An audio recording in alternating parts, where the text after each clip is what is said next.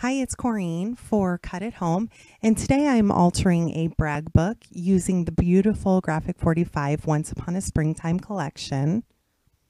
I took an old book that I've had in my stash for years. I think I paid about $1 for it from Michael's, and as you can see, it's not very pretty. And I'm just pulling apart the binding on it, just lightly pulling those wires apart, and I'm taking off the front and back cover. I will be spray painting those. So I'll set the inside over to the side for now, and I take those outside and spray paint them. And while I'm waiting for those to dry, I'm going to get my papers ready. So this collection is gorgeous, and fairies are so popular right now. It seems like they're always popular, but they do seem to be trending. And the Graphic 45, the fairies in this collection are just beautiful. They have so many elements that you can cut apart with their collections, and that's just one of the reasons that I love Graphic 45. The quality of paper is just amazing. So I decided to fussy cut several pieces out, which I will speed through this pretty quickly so you don't have to sit there and watch it all. But one tip that I can give is you just want to turn the paper, not your scissors. Try and keep your scissors pretty steady and turn the paper around them and use sharp scissors, and that really helps with fussy cutting elements out. So I cut a couple of the fairies, and now I'm cutting some of the flowers. And I decided that I want to use the B side for the matting of my book, so I'm cutting out mats for the front and back cover and also the inside pages. I'm using a coordinating paper from a different collection for the inside pages. And again, that's one of the other things that I really love about Graphic 45 is all their papers tend to coordinate.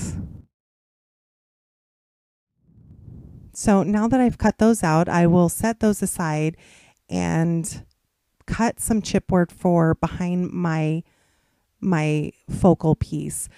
I wanted it to have a little bit of dimension, and I also wanted the chipboard to pretty much cover the entire back. That way it doesn't bend around the chipboard. And I do decide to cut two pieces. I wanted it to stand up a little bit more.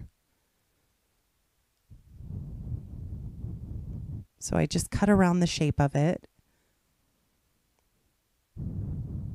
And I'm just kind of placing it all together to see if I'm happy or if there's anything else I wanted to cut out. And I decided I was happy with what I had. So I'm taking the manufacturer strip and cutting that out, and I will be using that on the front of my paper there. And of course, it says Once Upon a Springtime. Here are my covers. Now that they've dried, I've used Coral Isle by Krylon. And this is the new Angel Craft Podge. I absolutely love this. It's a semi-gloss. It has very little odor. It cleans up so nicely with soap and water. And I've been using this for a couple months now. I've used it paper to paper. I've used it paper to wood and chipboard. And I have not found anything that this does not work well on. It also has a brush tip applicator, so it makes it super easy to clean up. And it does dry rather quickly. It goes on very nicely, and it's very thin, which I like. And you do not get the bubbles that you get with Mod Podge.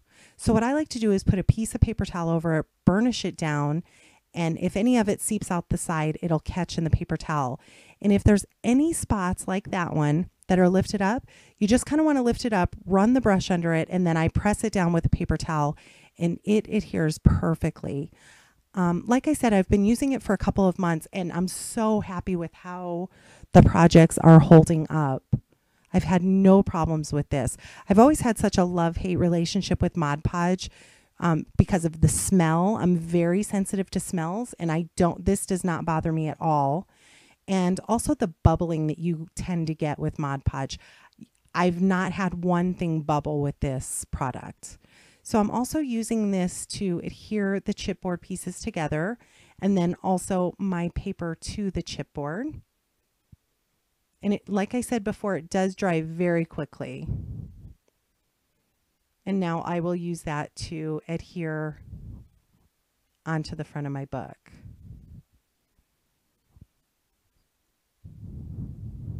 So now I'm just going to place down my fairies using the same Angel Craft Podge.